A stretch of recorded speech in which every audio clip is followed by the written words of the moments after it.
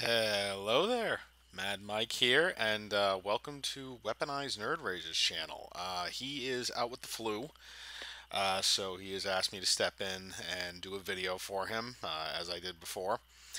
So hopefully he will be back in a few days, but until then, he will have a few people filling in for him. But today we are going to dive back into a topic that is unfortunately coming up again, which is Jussie Smollett. Now, for those of you who have lived under a rock for the last 4 months, Jussie Smollett committed a faked a hate crime.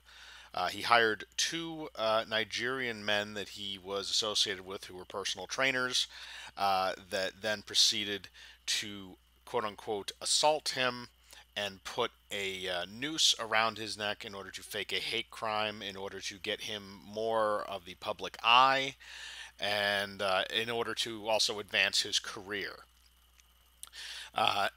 In a related note, he also sent a fake letter to himself that is currently under investigation by the federal authorities because he sent something through the mail, so that's a federal offense.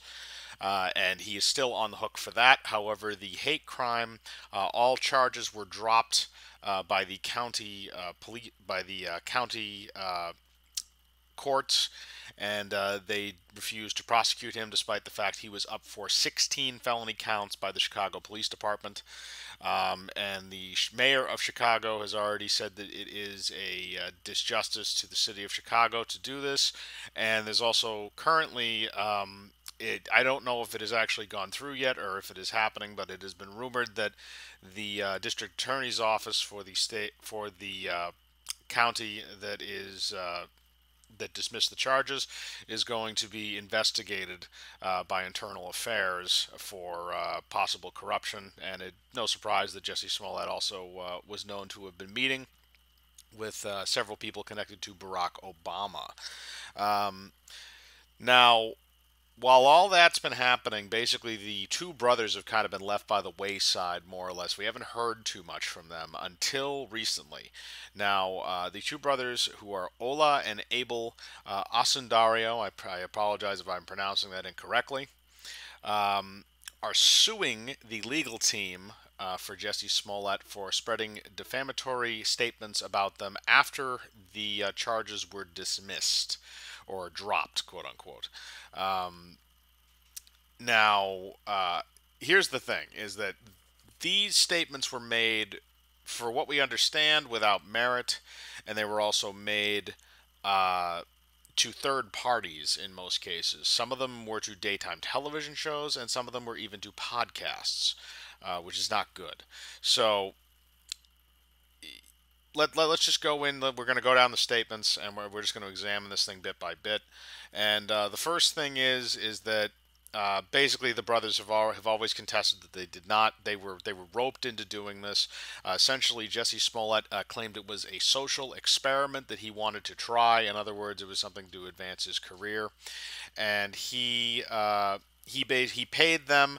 There is evidence that they picked up the noose that was around his neck at a Home Depot, and they have video evidence of this.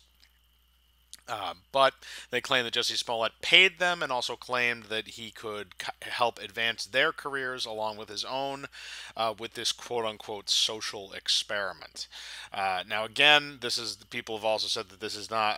The prosecutors have also said that this does not exonerate Jussie Smollett from what he did, and indeed, I think the federal courts will go after him a lot more than the Illinois state courts did. But to go to the statements in question, one of them is kind of the one that's infamous right now, which is the whiteface comment, which was made on the Today Show. And it was the idea that Jussie Smollett thought he was being assaulted by white people because the two brothers, in and of themselves, were wearing whiteface, or for anybody that doesn't know what that is, it's essentially same thing as blackface, but just reverse it. This is ridiculous, and this is stupid, and it has no bearing on anything. Again, I was not in the courtroom when any of the Smollett case was being discussed, but the fact of the matter is that you can't just go spouting things about people after the fact, after a court case, because number one, the stuff that you might be saying might be stuff that not came up in court, but again, they're claiming that this is defamatory. Which basically means that it is completely untrue and it has had a negative impact on their lives in some way, shape, or form, whether that is emotional or financial or social. So they're claiming that the whiteface comment is ridiculous because look, I'm sorry, those two guys, they were born in Chicago, but they have many family members in Nigeria, and they are Wesley Snipes black. You would need pure white latex paint to make them look white, and you would have to apply it in multiple coats.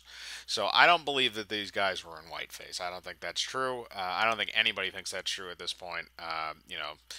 But going on to the second one, which is really the one that I think takes up the meat of this, is that they claimed that one of the brothers, Ola, may have been involved with Jussie Smollett in a sexual way.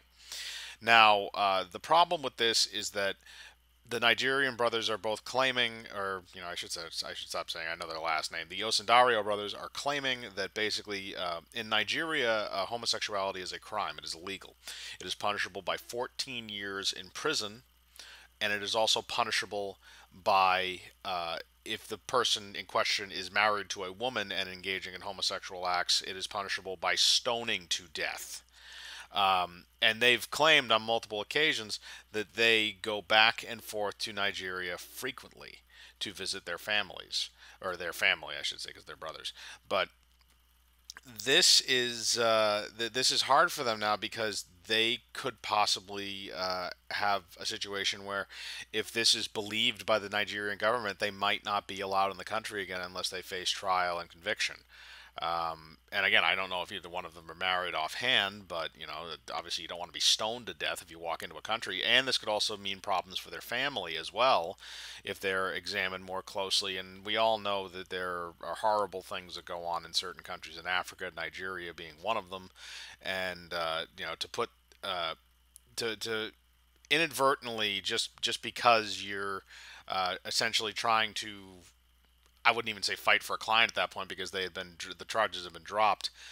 Essentially trying to justify your client's idiotic choices by saying that there was evidence that one of these brothers, the motivation, one of these brothers was having a sexual relationship with him, when it was untrue, is very, very bad considering the repercussions for that person's family.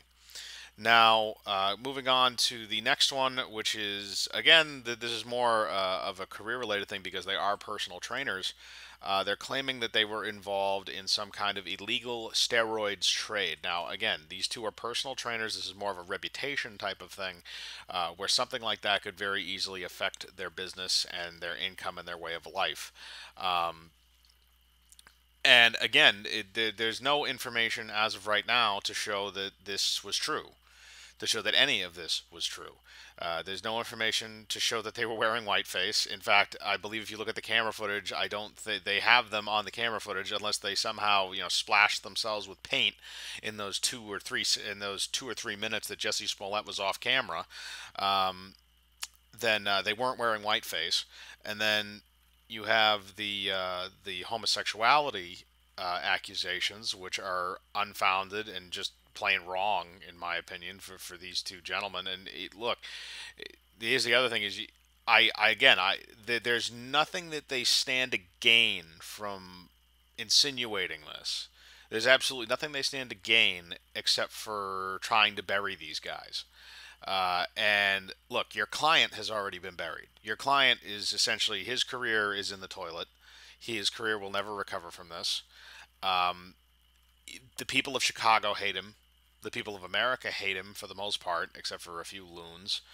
I mean, you have Charles Barkley making jokes about him on national television. You have Chris Rock going up at the NAACP Awards and bashing the living hell out of him. This man is a joke. This man is a walking joke. And to drag these other two people down with him, at this point, I think is irresponsible and it's wrong, because you don't need to do it. you're literally just causing collateral damage for the sake of causing collateral damage for whatever reason, whether or not you want to keep your name in the headlines or what. As a famous lawyer, honestly, who gives a shit? You're going to be somebody that fades into obscurity in another couple of months anyway, so maybe you bought yourself an extra week, or in the on the bright side of things, maybe you have to pay these two gentlemen reparations because you have screwed over their lives to some extent. But going on from that, you know, this doesn't look very good for them because they made these statements on third-party programs. It's recorded. They have it. It was broadcast either over the internet or nationally.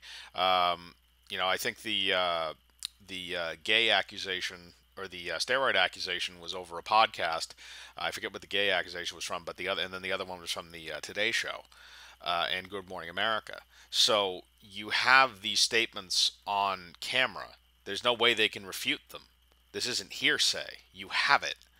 So there's a problem there, and they're not going to. This problem is not going to go away for these lawyers. It will not go away because it's out there now. So this whole thing is just keeps dragging on and on and on and on with the media, and it seems like this is just the next stage of it. That until we hear anything with the federal case against Smollett. So it's sad that it has to come to this, but at this point, people have said some dumb things, and when you say dumb shit, sometimes it comes back to bite you in the ass. And that's what looks like is probably going to happen to these people unless they can produce some evidence to back these claims, which seems very unlikely, even though they have claimed that they will expose the Oladipo brothers in court. So with that, we're done with this round on the news circuit. Thank you again for watching. Leave a like on the video, hit the bell for notifications, subscribe, and remember, make entertainment great again. We will see you later.